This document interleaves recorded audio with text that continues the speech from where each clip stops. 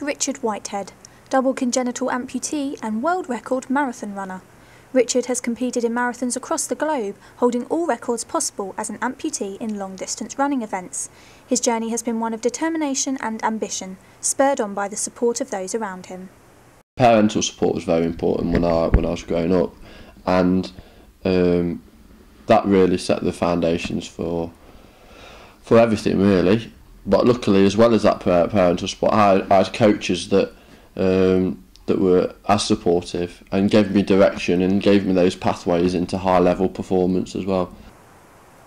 But the biggest supports in Richard's career were to be the two upon which he runs, his carbon fibre prosthetics, which turned his running dream into a reality in 2004. I had sports cups before when I was running, and then the prosthetics were then accessible for me.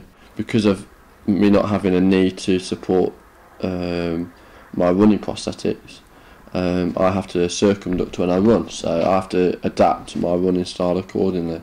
And the reason why I don't run with knees is because it'd be okay to run, and I have run over a shorter distance with a knee that you can't control, but over a longer distance, stability-wise, and especially in a marathon, it's very important about you knowing how you plant your foot, and you knowing that you're going to get the same kind of response step after step, and they wouldn't be that reliable.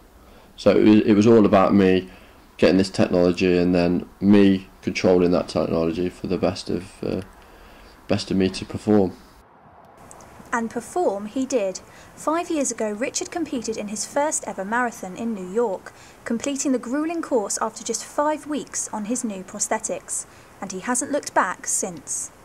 Somebody with a disability like mine, as a double leg amputee, wouldn't necessarily want to run a marathon.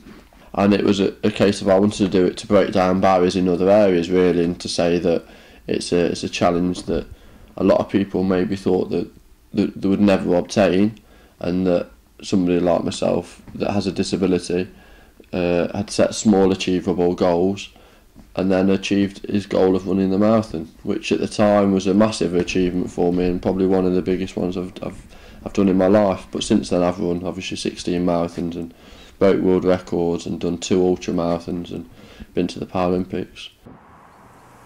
To stay at the top of his game, and with a dream to compete in the 2012 Olympics, Richard has to put in an extraordinary amount of hard work. Because I'm raising the bar all the time regarding performance, my training methods have to be stepped up as well. So I've gone from maybe 20 or 30 miles in maximum 3 or 4 years ago, now stepping up from 75 to 90 miles on the road, as well as seeing my strength and conditioning coach more. And then for other conditioning, I swim still, a little bit on the bike, I've got a bike at home, and just try and enjoy sport as well. I also visit the sports science unit at Loughborough, and they monitor my performance there, which gives me and the coaches a lot of feedback on how I'm actually progressing, and hopefully we keep on that path to success towards 2012.